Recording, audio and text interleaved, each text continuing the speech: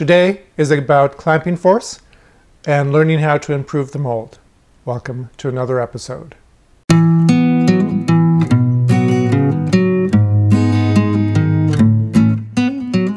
Here's a better view of how the clamping system works. There's the arm, and you can see when I close the arm it pushes the mold halves together.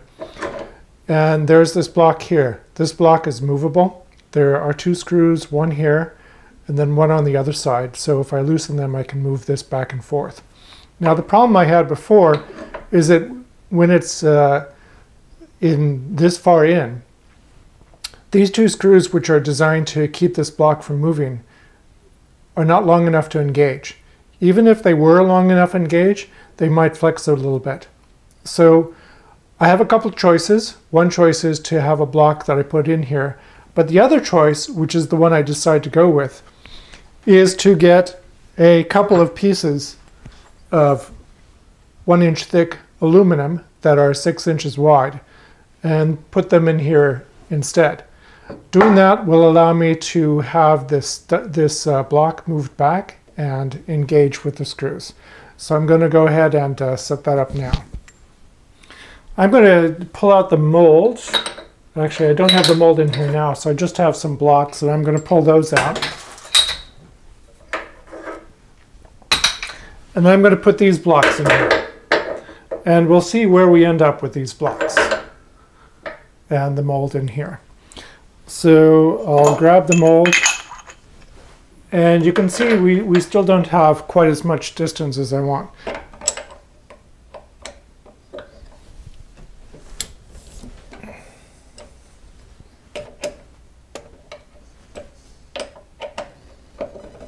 Okay, once those screws are loosened, you can see this moves quite freely. And I'm going to insert some of the spacers I mentioned before on either side of the mold. All right, now once I've done that, you can see that I need to unscrew these so that I can close it. All right. It's almost to the point where I can close it, and I'm going to have to move the camera. Okay, the idea is to get it so that, all right, that's too tight, so I can't close it. So I have to adjust that until the block is just so I can barely close it. Okay, that seems pretty good right there. Maybe a little bit more. Yep, okay, I'll try that. It takes a lot of work to close it, but that's the idea. So now I have it in that position. I'll go ahead and tighten these two screws. When I set up a new mold, the chances are pretty high that the nozzle will not be centered over the hole in the mold. And let's see if I can get some better light here. So right here is the hole in the mold. So what I want to do is loosen this screw here. And once I do that, you can see I can move the entire top. Let me zoom out a little bit. So you can see I can move the entire top of the assembly back and forth. And so what I want to do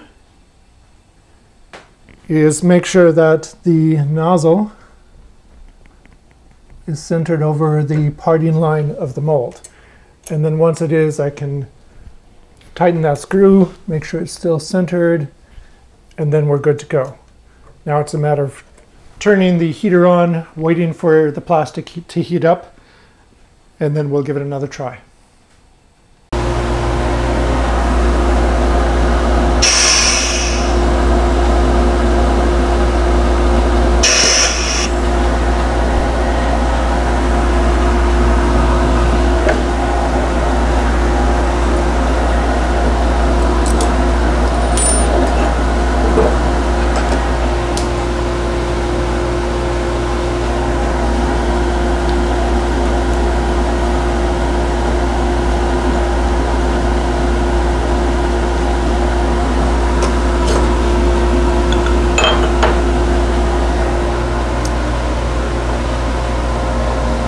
Okay, well, that's quite good. Actually, it turns out that we have everything filled here except for a little bit there. but this is good enough to actually try out. So I'm going to see if I can make a few more. This is a success.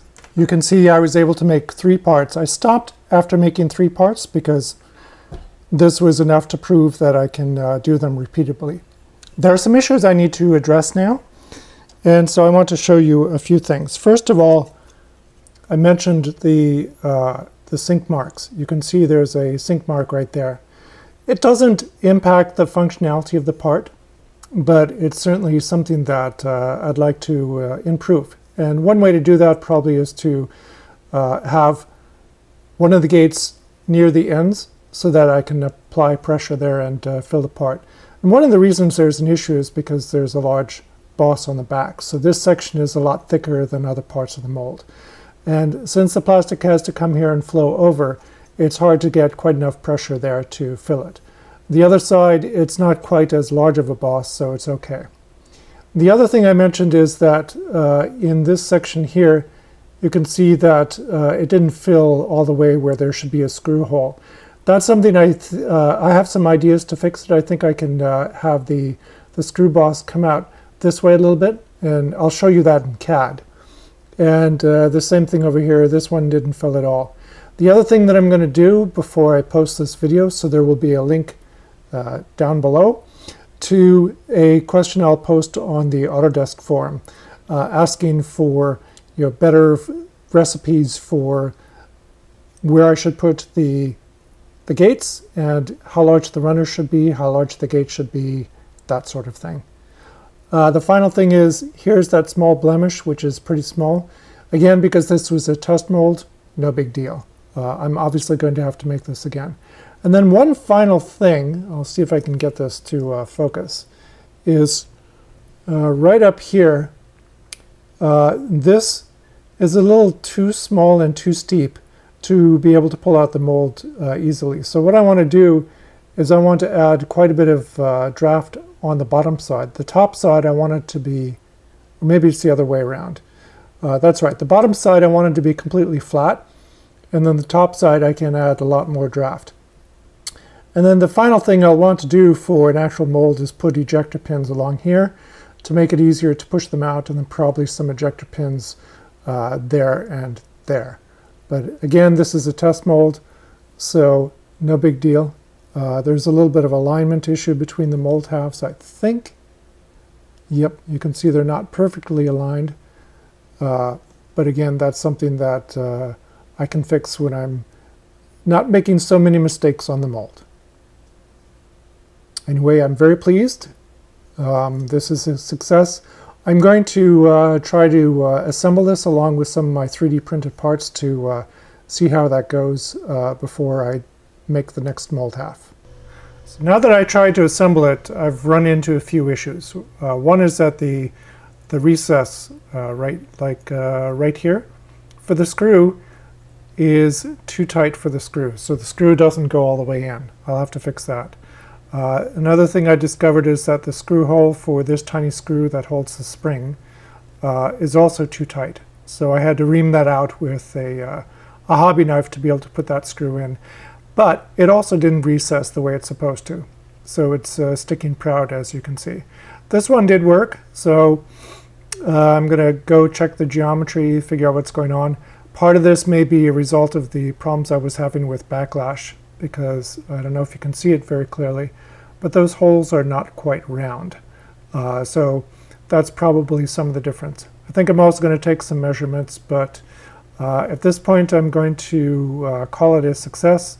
I think I might check the clips there and there to see if they fit. And then I'm going to start doing some CAD work and setting up to make the next mold. So one of the suggestions that I got is that my runner was not thick enough to be able to provide enough pressure to the gate. So I made this runner quite a bit thicker. This one is, the sprue I think was 0.2 inches radius, and this was 0.1 inches radius and 0.125 inches radius. So it doesn't sound like a lot, but you can see it is noticeably different in terms of how large it is.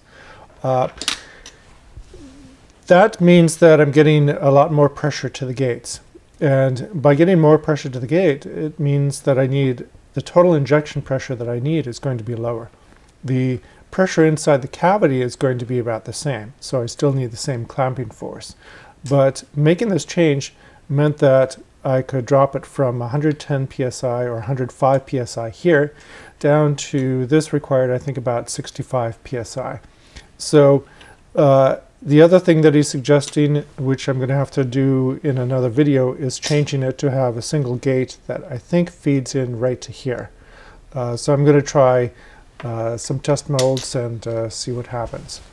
See you next time.